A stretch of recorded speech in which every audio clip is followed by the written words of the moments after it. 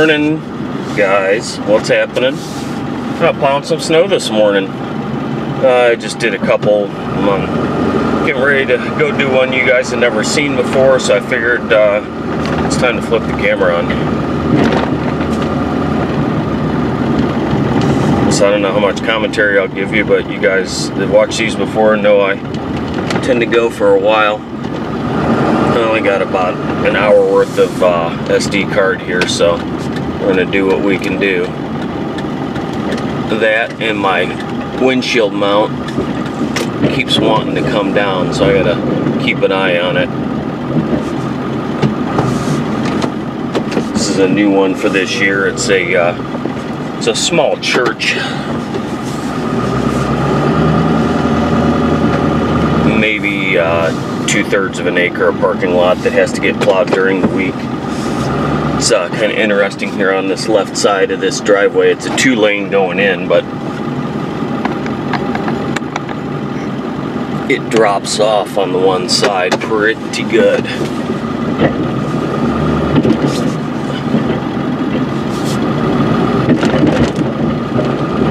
There we go.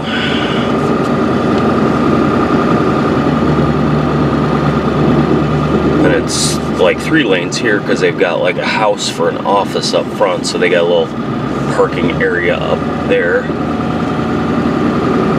It's not really a hard push, it's, you know, average, I guess. And it's asphalt, which you'll see here in a minute once I get some of it scraped away. But there's some rough concrete here in the back, and hopefully it's not so rough that it earthquakes you guys down to the ground. We're getting ready to hit that rough concrete. This edge of it isn't bad, but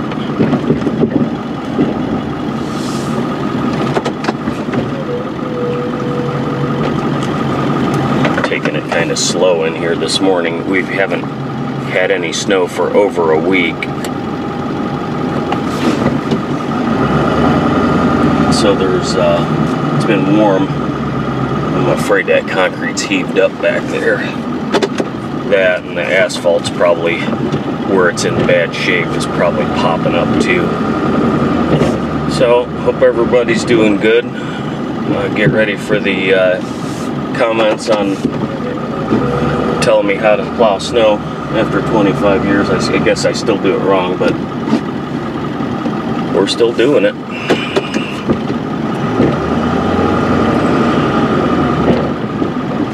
Really not in a rush this morning. I take my time for the most part.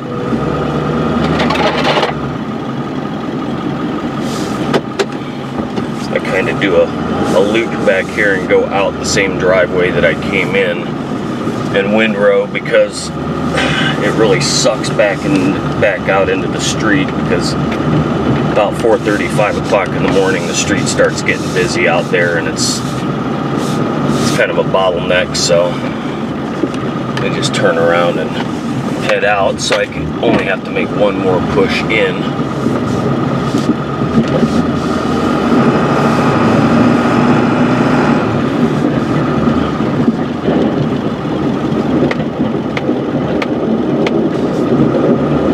These are good mornings to do snowplow videos when it's not snowing like hell, because you guys can actually see out the windshield without the wipers bouncing off of it constantly.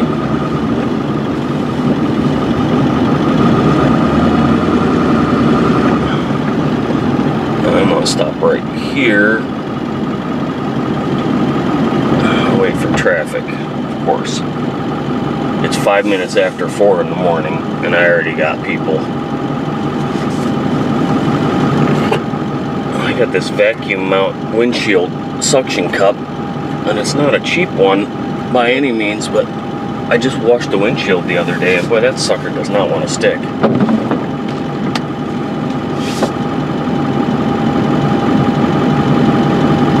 I only got roughly 3 inches of snow, and I had some dude come backing out of a very short driveway this morning at a very high rate of speed, thinking he had to blast through the snow. driving an all-wheel drive car nonetheless. Kind of cracked me up. It's like, whoa, dude, slow her down. Not like we got 6 feet of snow. There's a sidewalk over here somewhere, but it's really hard to tell because this is one of those where kids walk by going to school and they pull my snowplow markers out and use them to sword fight with, which I think is quite comical, but it is what it is. This driveway drops about 5.5 feet on this left-hand side over here. Right by this telephone pole, you can see it. It's a slow grade here, but the asphalt drops straight off. My plow markers are kind of in the side of a hill there.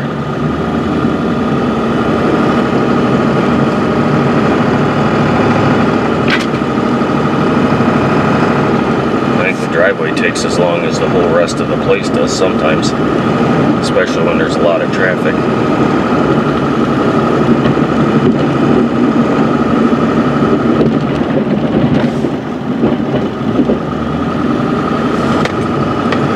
On the edge of this driveway where it drops off like that, they got like a guardrail along the woods, and the asphalt stops, and they've got gravel and, well, I guess we'll just call it gravel. I don't know what else to say. It's rough, so I try and roll the snow, but hear that?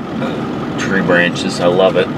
I did get them to fix a storm sewer catch basin that's back here, so I didn't rip it up this winter, but unfortunately they didn't get any of the tree stuff trimmed back, which maybe I forgot to ask. This is one of those properties that almost like time forgot it. The woods is starting to eat the parking lot on the edges.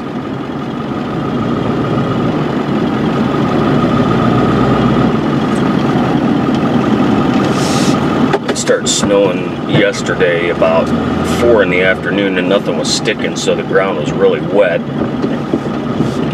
There's that catch basin, jerking the truck all over the place. So as soon as I scrape this off, it gets really slick underneath. Ugh.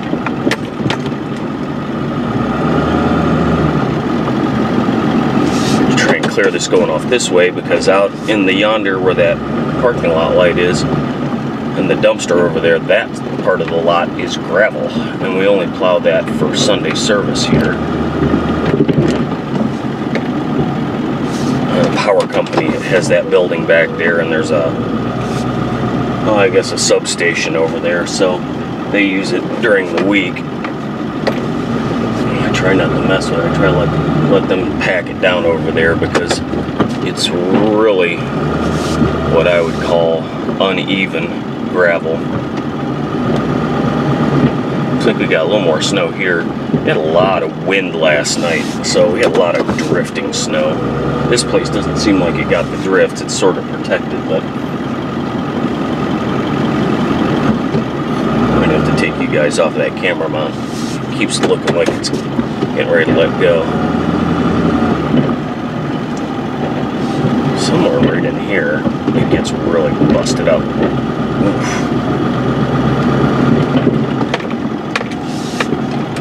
I really don't want that camera to come crashing down.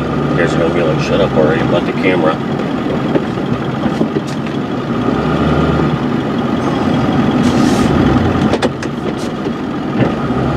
It's about the last push on it. Get in here. Ooh. I want to grab right there.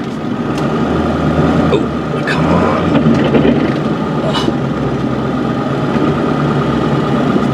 Oh, looks like there's a chunk of asphalt in the snowplower in here.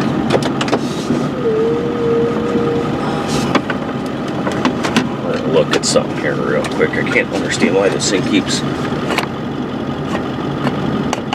about every minute I'm pushing on the plunger to get it to suction back to the window.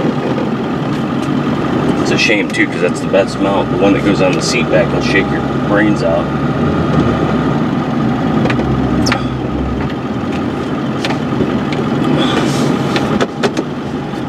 I don't know what this building was originally. It was renovated into a church 20 years ago, 18 years ago, 15 years ago, I don't know.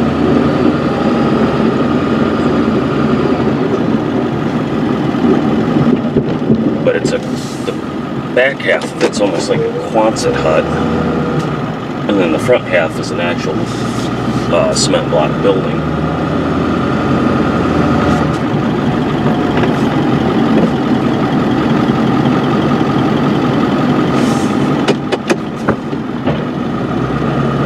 Notice I can't even get up right against the building. They've got downspouts that come off the roof that drop right in the parking lot.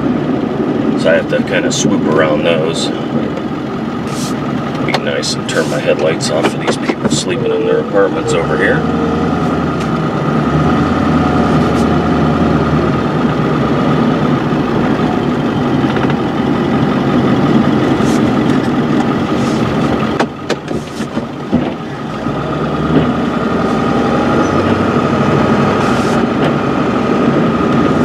That kind of darkens things up a bit, but so not a lot's been going on, just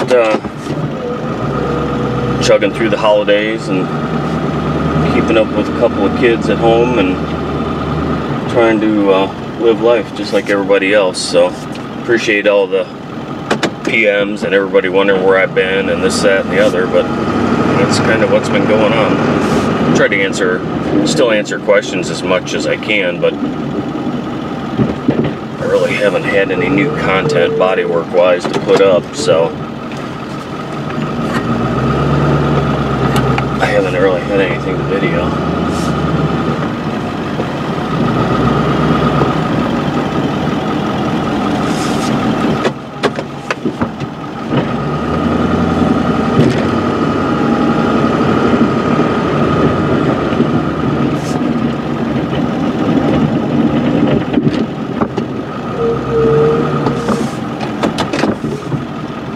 Still do have a couple of snow piles here at the end. That's why I'm not going balls to the wall for the end of the parking lot. They're frozen solid ice.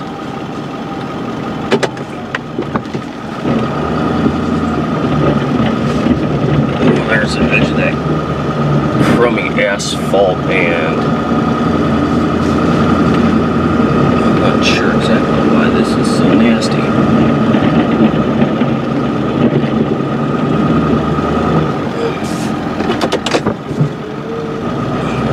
Windrow of gravel. Other problem is the gravel parking lot. It rained a bunch too, and the gravel doesn't flow real nice to the edge of this. That's the other reason I'm not interested in going into that gravel. I don't need to plow it today. It's the kind of gravel that's full of grass and weeds and stuff, so you start pushing on it and it looks like you're turfing somebody's lawn. There's already right there at the end where I just pushed that up. There's already a big pile of it from whoever used to do this job before I got here. I don't think they've ever regraded anything, so it's a little rough back there. Alright, lights, camera, action.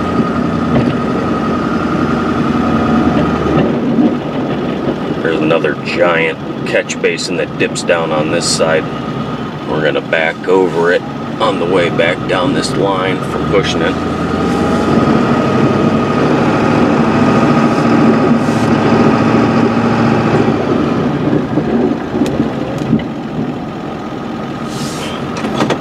This is one of those, there's really nowhere to put snow except for all along these kind of crummy mulch beds along the edge of the parking lot.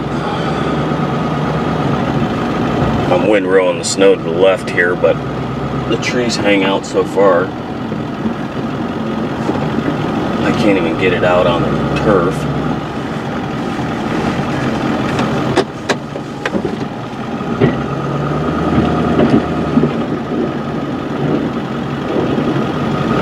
I must have straddled that catch basin perfect. It gets to be really annoying when you got a whole pallet of salt in the bed of the truck and you back over one of those going 10 or 15 miles an hour. It's kind of hard on things.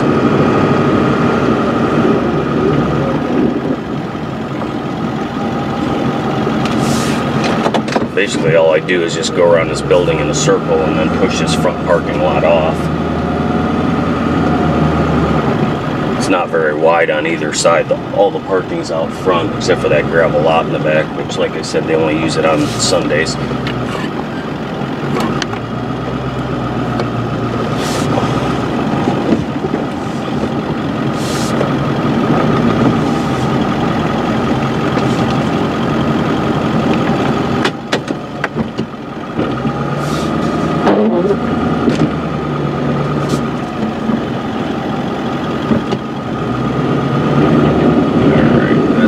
Catch basin area. We should be in the clear.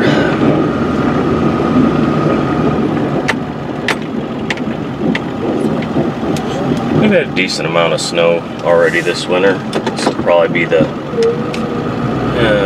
maybe 15th time I've been out. We had a decent amount in December, not depth-wise, but just number of times we had to go out, either plowing or salting, or both.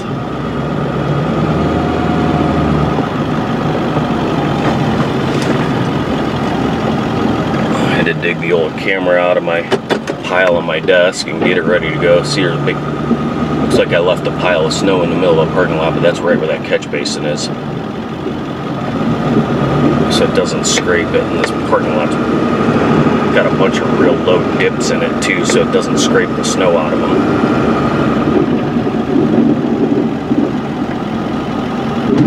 And there's that pile of ice. So had some pretty decent piles going, nothing too crazy before it cut loose raining on them. This is the second or third week that it's warmed up into the 50s and rained and melted our snow this season, which I guess is good.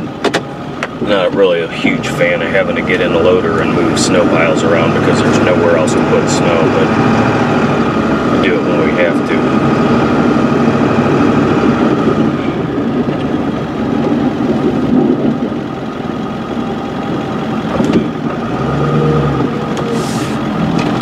That plow's sitting on top of that pile of ice and snow.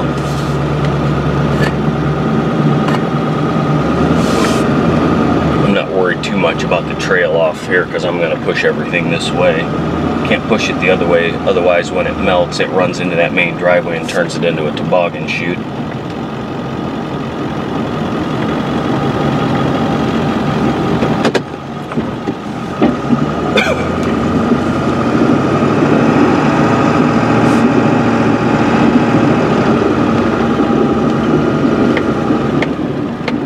Picked up this one this year and another really small one, kind of a home business type commercial place for a plumber here in town. And it's really tight. I'm not even going to mess with the camera probably after this one.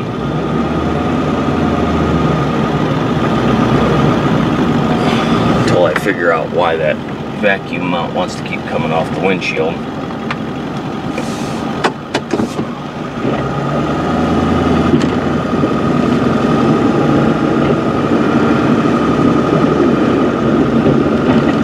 Unfortunately, that's about all the closer I can get to that edge. Oop! I got these crabapple trees here that are hanging out 3 foot over the parking lot.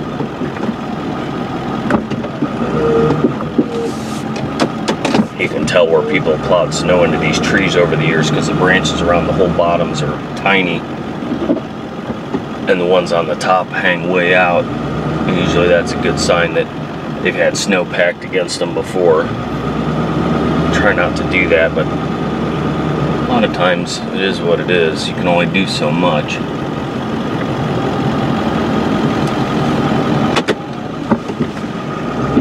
Try and straighten the blade out a little bit to get a little closer, but that's about it.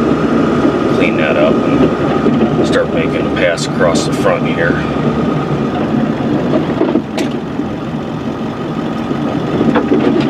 like scratching my truck to death.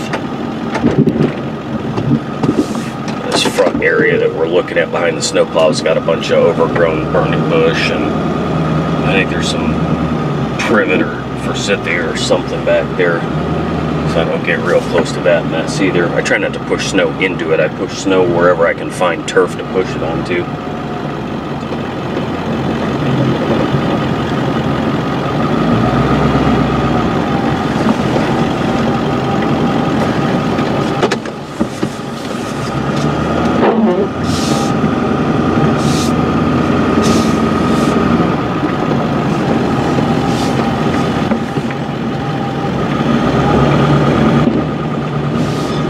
Got an area right up here straight ahead of me.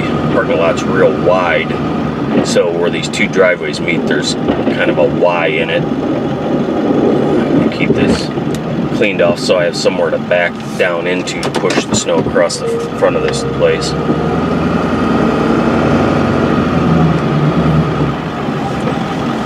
You can see, maybe you can see, you guys are right in the dirty spot on the windshield, but there's woods there along where that light pole is, and there's a big guardrail there, and the trees are just hanging out over. It's not the worst I've ever had to deal with.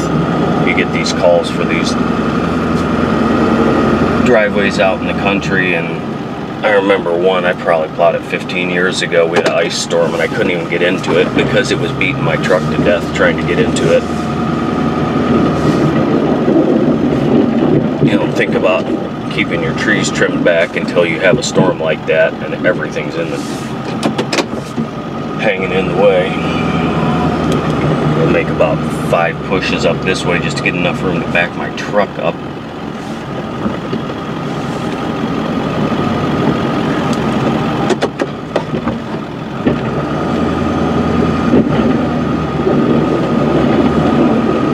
It feels like we might have some asphalt coming up over there. This is all the deeper this front parking lot is. There's room in the middle to park cars, and then they park one row along the edge. It's really quite small. If I wasn't jabbing on with you guys, I'd probably be done with this already, but all in the sake of a video.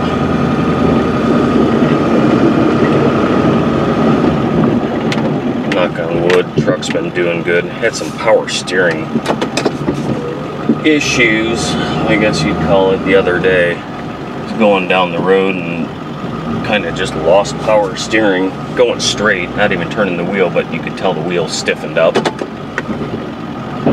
But I still had my Hydro Boost brakes and it didn't throw the belt and the pump wasn't making any noise, so I flushed the pump, pulled the line, return line from the Hydro Boost unit off, and put fresh fluid in and just keep the reservoir full and pump the brakes. I should have made a video on that. And fluid is pretty dirty, but I think the relief valve's sticking in it because I went to leave this morning and it didn't want to give me any power steering again, which I really don't want to change a power steering pump, but it is what it is.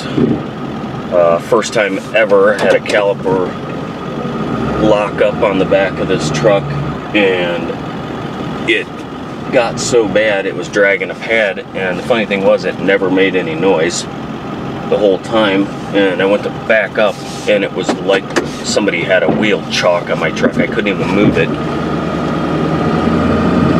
and come to find out the inboard pad had completely come off and I was grinding off the pistons on the caliper. Again, it would, once the pad finally came out of it, it started making noise because it was hitting the caliper pistons. And I would back up and I'd go to hit the brakes about every 10th time and I wouldn't have any brakes. Like I had a broken brake line or something. I was plowing real slow. And then the brakes would come back, which doesn't make any sense. Well, it had pushed the pistons completely out of the caliper. And they looked like, I guess, a cone or a dome by the time I got done plowing that morning. That was my last place. It had ground them just completely to hell. So needless to say, rear calipers, rotors, pads,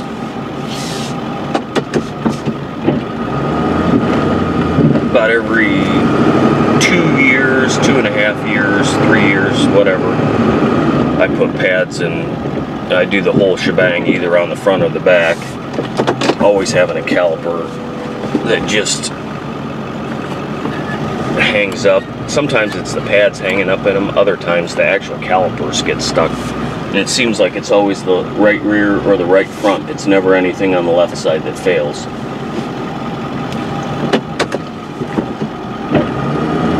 I watched some videos the other day about, you know, Chevy versus Dodge versus Ford type thing, and, you know, people saying why buy this brand truck or that brand truck. And I've owned the Chevys and I have a couple of the Fords, and I think they all got problems. No matter how good you take care of them, there's always going to be something, especially if you're working it. There's always stuff to fail. For me in this truck, it always seems to be brakes and front hub bearings, or unit bearings, whatever you want to call them, the hub assemblies. The inner pocket bearings blow out of them, and they end up blowing out. This truck's to the point where the next set of bearings, it's got to get stub axles on it because it's started to wear them, and I polished them about as much as they're getting polished. The next one that fails is going to take it out, chew it up so bad I can't reuse it.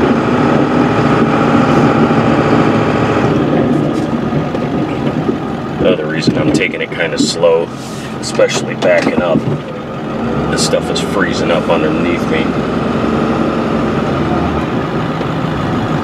It started snowing, it was about 37, and it's 22 now, which isn't bad. I don't think anybody drove on this after it started snowing yesterday, which is good. It's scraping up nice.